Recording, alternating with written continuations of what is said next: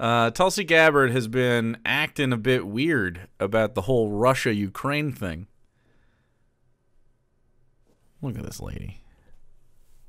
Look at her. And her upright phone video, prime time. Like we were just waiting with bated breath on Tulsi Gabbard's take at something. I wonder what she's trying to do. These issues, when I look at policies, I look at it by thinking of what is actually going to improve the lives of the American people, what will make their lives better, more secure, more prosperous, more fulfilled.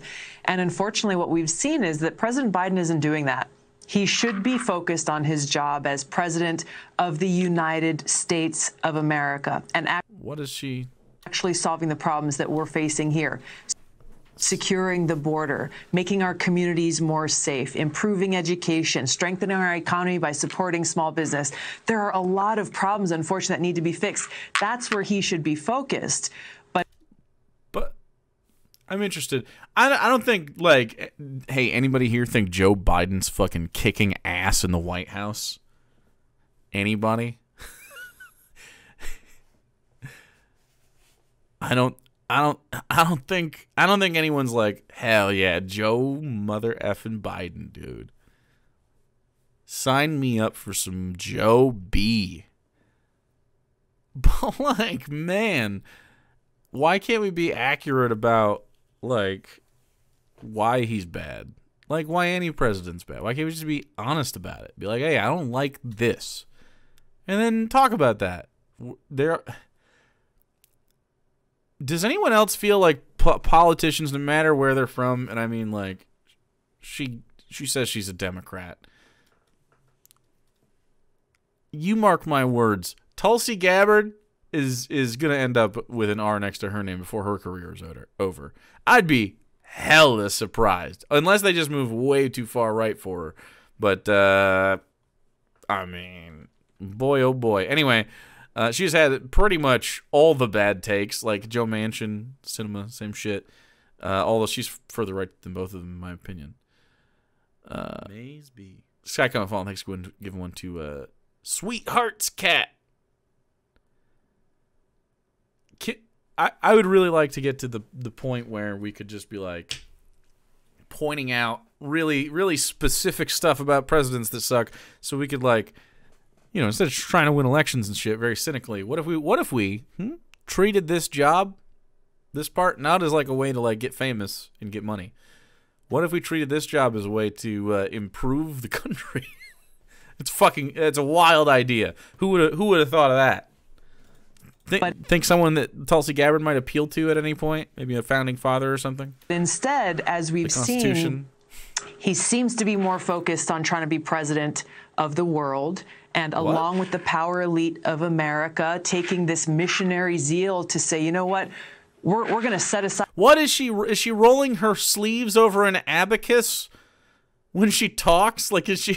What is happening? It sounds like it's little beads rolling across a table. It's driving me nuts. The problems that the American people are, and instead focus on saving the world by spreading democracy everywhere. It's just a bigger version of Obama's Arab Spring, where he took his kind of messianic attitude towards trying to save the Middle East by spreading democracy, but really just left destruction, suffering, and death in his wake. And what is she rolling her sleeves over? A bag of marbles? Maybe a bucket of dice? Ooh, maybe it's like a bowl of peanuts, like with the shells on? It's probably that. Ooh, bangles from the mall? Rolling over the lapel. I mean, that's just too reasonable. I don't think that's what it is. I really don't. I think it might be an abacus. Yeah. A friendship bracelet she bought for herself at the mall? Ooh, that's a good idea. That could be it. And the American people paid a very, very... Kids' teeth she stole. I love the idea of Tulsi Gabbard. Like, can you imagine, like because she likes the Patriot Act, so she's got, like, all her neighbors wired up and bugged up, and so she knows when all the kids are losing their teeth. And on the night of you losing your teeth, she's like, oh, shit. I got to get that tooth. I can't be having kids getting money from nowhere. That's not hard work. You have to earn your dollar in America. And she like takes their tooth money that their parents put under the bed. I would love that. I think if she did a little bit of like counter tooth fairying, like, I mean, what's a tooth fairy? It's the participation trophy of parenting, right? I actually disagree. I think the tooth fairy is kind of cute, guys. I also think it's a lie. So, I don't know. You can still give your kids money for teeth, though. Give them money for teeth. But please don't teach them like Tulsi Gabbard learned, because this is the lesson Tulsi Gabbard took out of the tooth fairy, is that if you steal children's teeth, you make money, which is not the case. So make sure that the lesson is that I love you. This is a funny, dumb thing we're doing. Okay. Heavy price for that. It's about humility, isn't it, Tulsi? It's about recognizing that the American president can't just shape the world however he wants. And part of being intelligent is kind of knowing your limitations. Do you think Joe... I just started reading the conversation about the implied anal beads in chat that two of you were having. I was like, what the fuck are you guys talking about? And I started reading. What the fuck is going on? Joe Biden knows his limitations, or do you think he's so arrogant that he think he's just going to, you know, create... Is this guy going to cry? What is happening to his eyes? They have this man lit like he's been weeping. Create a new world order with global alliances that will be run out of Washington and Brussels like usual. Don't say it. Well, central to that humility, Jesse, is first and foremost recognizing you're not God. How did anyone simp for this woman? Have you heard her talk ever? I don't she's like you remember the politician in The Boys in season 2? Like, oh my, recognize you're not God. Check her Bitcoin wallet. Well, we'll talk about why Tulsi's a little bit sussy in a second here. You are not in control. And if you try to pretend that you are, what will result, even with good intentions, what will result, unfortunately, is more suffering, more hardship for the people in the world that supposedly he's trying to save. What's she even saying? But also for the American people, because Joe Biden's already told us, hey, freedom is not free. You, the American people, are going to pay the price. Oh, like about like gas prices are going to be high for a second because Russia decided to do a war? Is that... I don't understand how it's Joe Biden's fault that Russia decided to do a war, chat. I'm still trying to wrap my mind around this argument. Like, am I mistaken, or was Joe Biden and Putin not like having to have this conversation? Like, what was Joe Biden going to be doing? I don't understand. Like, they have to operate through a specific apparatus, NATO. Like, I don't... It seems fascinating. They wanted him to what? Not be world police, but also prevent Russia from ever doing the thing? I just don't know. I don't know how you can be mad at Joe Biden for not being world police. Like, don't try to be world police, Joe. I'm mad at you. Don't do it. And also, but don't let Russia do the thing because my gas prices will go up high. You have to prevent Russia from doing that because I want my gas prices to be low. Those two things are backwards to each other. They're not congruent. I need someone to make me understand how those two things can happen at the same time. Joe Biden is too authoritarian in the world because he didn't stop Russia. I also want to know what Trump's plan was to not do it. I'd like to know why I made the mistake of voting for Joe Biden, okay? If Donald Trump has his plan, how... You just got to believe me, I was very strong on Russia. What do you mean? What does this mean? Just tell me what you would do. What's the secret that Joe's not doing? I mean, wouldn't it be good to just let us know so that Joe could do the thing if you cared about America? I don't know. It seems interesting. And that is exactly what we will see play out if he continues to think that he is and can be somehow the controller of all people and all things in this world. Tulsi Gabbard is here talking about how Joe Biden is leading the New World Order, guys.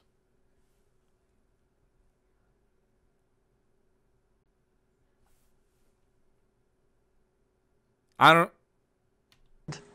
mean, he can barely even control. Oh, look at him. He's got, dude, this guy has the eyes of an alien stuffed in a human suit.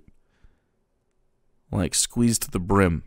Like there's an alien inside of that skin flesh bag, and its eyes are the only thing that we can see poking out from it.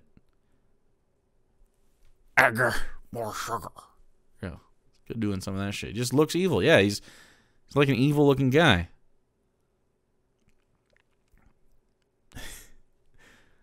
Control himself, let alone the entire world. Tulsi Gabbard, thank you so much for your analysis. Thanks, Jesse. Analysis, guys. This is analysis. And you can't spell analysis without anal. Right, Holly and Veg? Like, what the fuck? Analysis. Now, check out this other video. I want to talk to you about this. We're not done with Tulsi. We have more Tulse. Some more of that Tulse. Anyone need more Tulsin minerals? Here you go. You get more of it in her back home yard. Aloha. Hey everybody. So Aloha. Surprised she didn't say something in Hawaiian. Did you know she's from Hawaii, chat? She's from Hawaii. She surfs, so she's fun. Since this morning, I've gotten some questions from people who are not familiar with the term shadow banning and are asking exactly what it is. So I want to take a minute to show you. For example, when people try to type my name into the search box on Instagram or the Discover box, okay, my account does not show up. Whether you type in Tulsi Gabbard, it literally does not show up. Shadow banned. I'm also getting a lot of reports from people who are trying to at my name, at Tulsi Gabbard, and mention me in their Instagram stories or posts, and they're getting a warning that says this account has posted false information.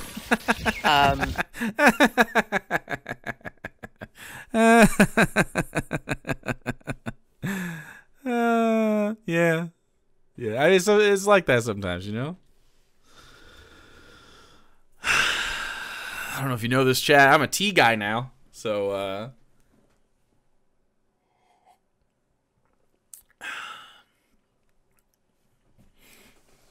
it's got raspberries in it.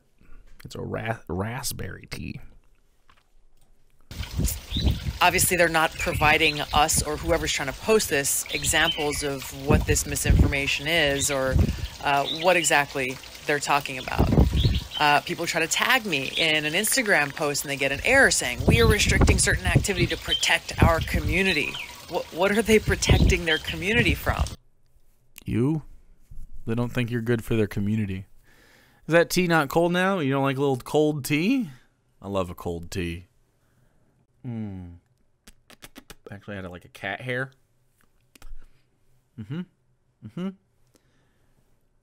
Yeah, that's a cat hair. We got it though.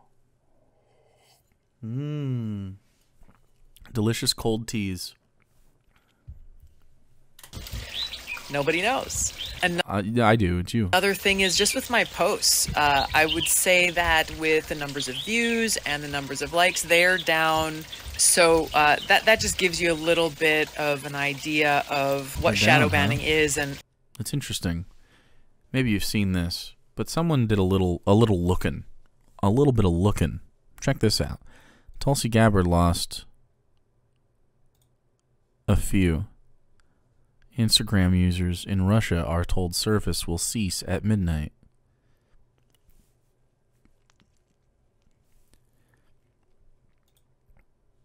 Tulsi says Instagram is suppressing her voice. Oh, look, 10 days later. Zoinks.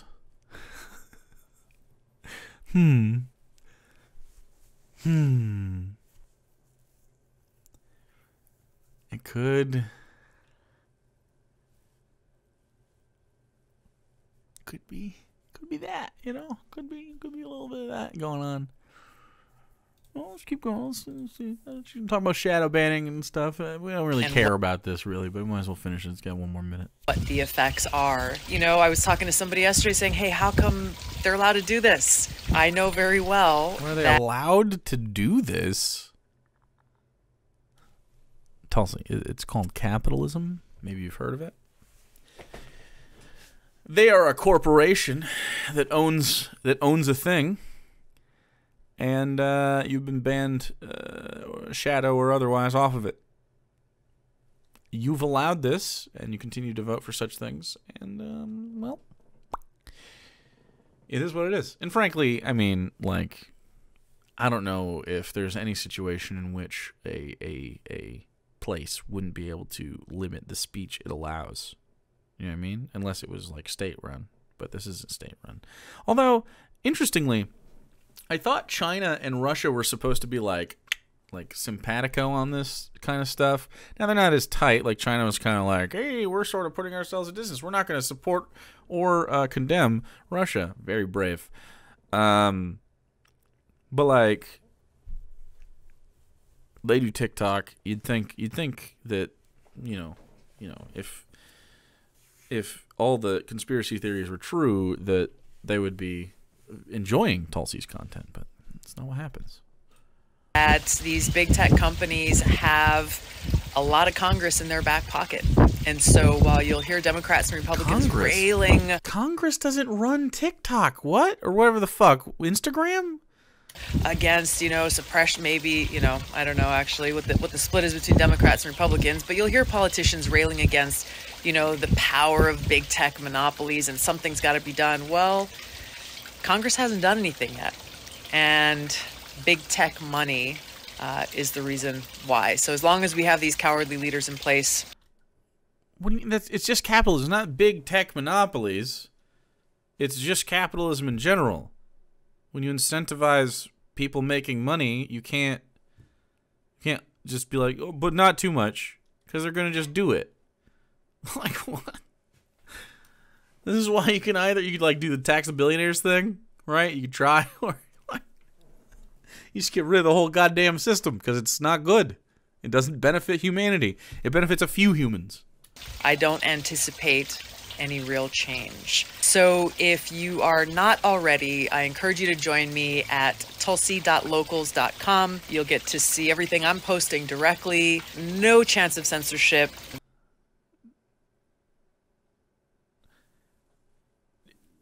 She's her locals account?